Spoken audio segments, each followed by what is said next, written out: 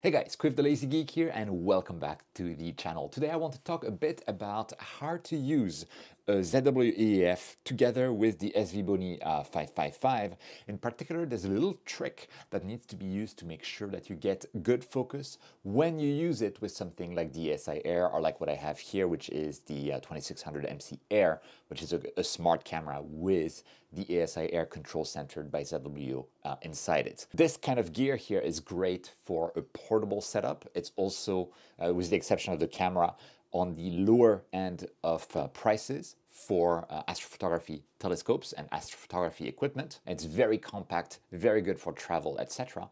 But a lot of people have had issues with the SV555, and some other cheap telescopes are affected as well, and especially when you're trying to get autofocus via an electronic focuser and the ASIAIR, you can have some issues due to the way that the star shapes behave slightly when they're slightly out of focus still. So I want to address that in this video, and this is the second sample of the SV555 lens that I'm using. The original one that I had worked beautifully. I learned later that there was a back focus issue with the lenses when you were using 55 millimeters of back focus. This is now resolved, so this is a second sample that I have that does not have this issue at all. And there were also on some of the lenses optical issues with like kind of a pinched or misaligned optics.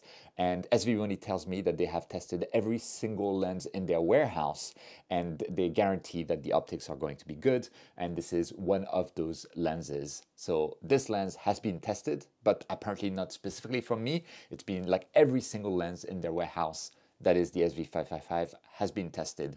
So they've done another layer of quality control, which is a good thing. Still, I want to give some tricks with the EEF on this. So let's get to it. So first things first, let's talk about the installation. For the installation, I've taken the lens and camera assembly off from the dovetail assembly that I have here. And we have, as part of the kit that comes with the lens, we have a timing belt. We have this bracket to install the focuser. We have this little thing here, whatever it's called, which is kind of a coupler that we will put on the EEF. And then we have two tiny grub screws that come part of the package. So the first step is to take those two tiny grub screws, and we can take the hex wrench provided to put the grub screw on top, and then we have at the base of this coupler the ability to thread them in. We don't need to thread them in the whole way, we just need to make sure that they're within the coupler there.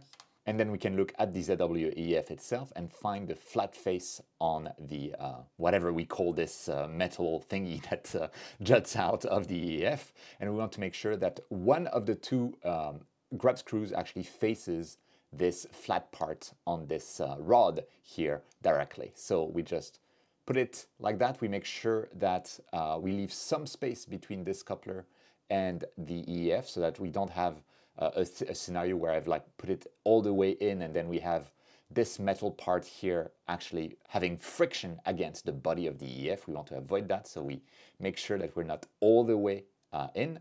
We're just enough so that one of the grub screws will be in contact with the flat part of the rod that is jutting off of the EF. And once we're done, we have one of the grub screws that is basically facing the flat part of the rod that's jutting out of the EF. And I can just tighten that up until it's perfectly tight.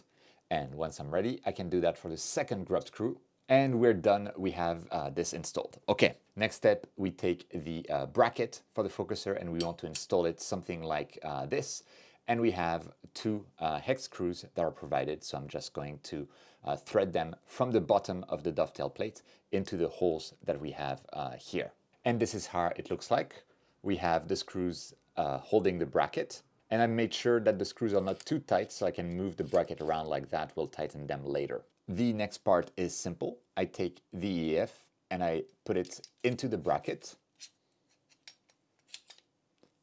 Then I want to use the screws that have been provided to secure it via the slot that we have here. So now I have those two screws in, and just like before, I've made sure that I don't tighten them in too much so I can move things around still quite a bit. I can then take my lens. There's a locking knob for the focus circle of the focus ring that we have here. So we want to unthread that and remove the locking knob. And to be clear, this is the locking knob of the focus ring, not the one from the aperture ring here. Next, I can put back the lens, and what I will want to do is take the timing belt, and the timing belt can just be put in there. And what we'll want to make sure of is that it is on the focus ring here, and we want to pull it down so that it can also be put on the focuser. And so for me, this is how it looks like. I want to make sure now that I place the focuser in a place where the focus ring, the timing belt is properly on top of the focus ring, and the coupler on the EF is actually aligned with the timing belt. This is exactly what we have here. Now that we have this, I can use the screws at the bottom here, which I haven't tightened yet, but I can now tighten them because we are in alignment. Okay, now the screws are tightened. We need to now to make sure that the timing belt has enough tension at all times. And so for that, it's a very manual operation. I tend to grab the focuser with one hand, pull it down like that with all of my strength, and with the other hand, while I'm doing that, I can tighten the other two screws at the end here. So the goal is to make sure that we have a good belt tension. So tighten with one hand with all of your strength, while with the other hand, you tighten those two screws here. And this is what I've done. Now we're good. And if we look at the timing belt itself, a good test is just to tap there and make sure it's relatively tight. You may be able to still move it a little bit on the focus ring, but it should be somewhat difficult to completely slip it off.